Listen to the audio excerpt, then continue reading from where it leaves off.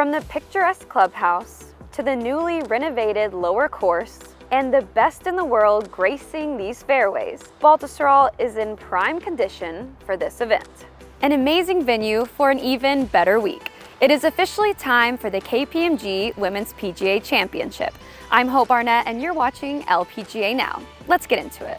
With so much happening, it's difficult to even know where to start. But I think a good place is with the defending champ, In-Gee Chun.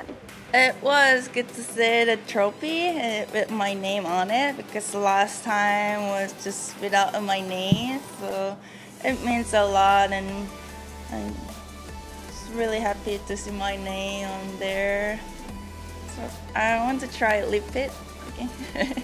This is In-Gee's second tournament back since being sidelined from an injury back in May, but she says she's feeling much stronger and ready to take on the week. Alongside the 2022 champ is the 2021 winner, Nelly Korda, who's also been out since May. We asked her what Baltusrol demands from the players. All of it. You need length, you need to hit the fairways, and you need to position really well. The greens are pretty big and they're undulated. They're going to be fast. I don't know what the weather is going to be like. I feel like it's kind of changed every single day. I know that there's going to be some rain, but it's going to just take an overall really good score out here to win. Like, your game has to be good on all cylinders. There are so many people trending. To start, Leona Maguire won her second LPGA tournament last week and Ashley Buhai the week before. Not to mention Ayaka Furue and Cheyenne Knight, who have been knocking on the door all year. And let's not forget about Jin Young Ko, who has already come out victorious twice this season.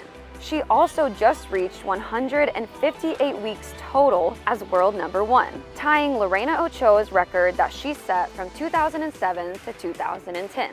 Last but certainly not least is Rose Zhang, who's in the field after shocking the world and winning the Mizuho Americas Open.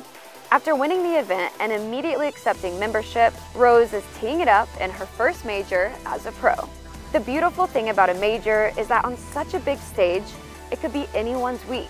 Could be a first-time winner or the world #1. But either way, someone's life is going to change this week. So you tell me who you think is going to hoist the trophy here at Baltusrol. You can watch on Golf Channel, Peacock, and NBC to find out.